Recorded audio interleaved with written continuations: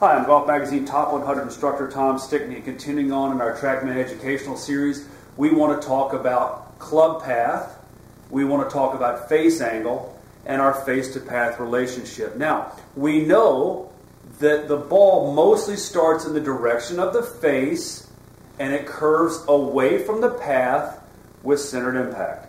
Obviously, we also know that if you hit it on the toe, it can, or the heel, it can exacerbate your face-to-path relationship, or it can negate your face-to-path relationships, which we'll see here in a second. So let's go ahead and make a golf swing, and we'll examine our face-to-path relationship.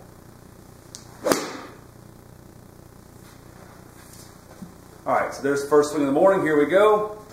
And what do we see? Okay, we see a club path that is 8-4 to the left. All right, so that means that club path is moving from out to in. Okay, I tend to cut the ball, so I tend to cut across it. All right, so we see that the club path is moving to the left.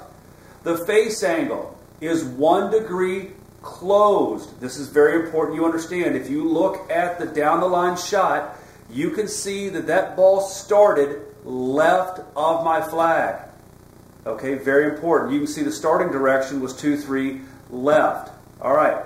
If you want the ball in a cut shot to start left of your target and fade to your target, the path has to be left, the face has to be right of the path, but still left of the target.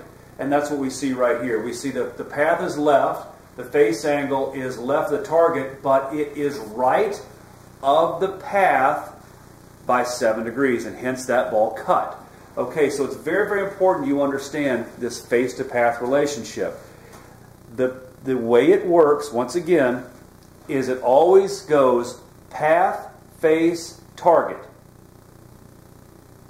Path, face, target, because the ball starts in the direction of the face, curves away from the path with centered impact. So let me try to draw one here, and let's see what happens. Let's see if we can get it to go the other way.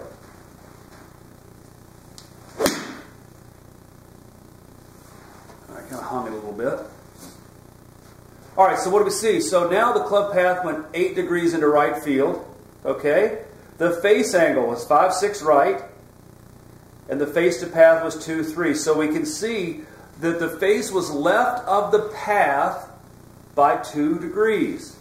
Okay, I kind of hung this golf ball a little bit. You see it didn't quite hook back, so that means I hit it a little bit off the heel. So that's a little gear effect. What you're going to find is, here's a prime example. Whenever you hit it off center, whether it be the toe or the heel, you can seriously impact your face-to-path relationship.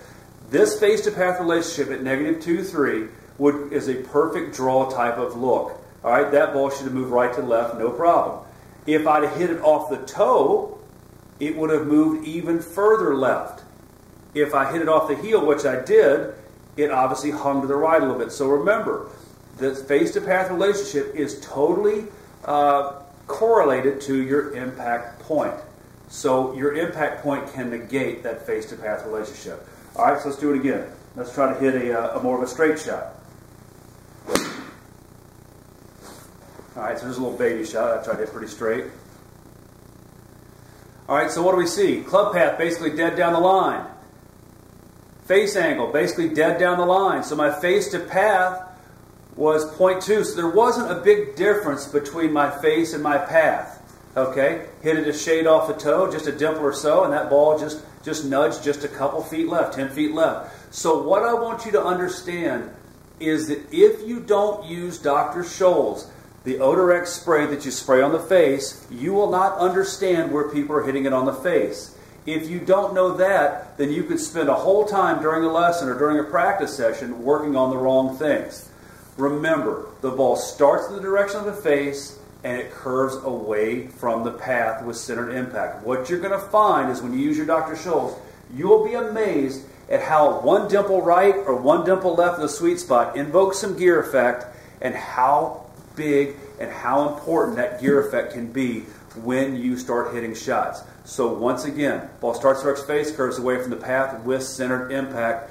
That gear effect can negate your face-to-path relationship. All right? So if you'll take the time to experiment with that, you'll have a lot of fun.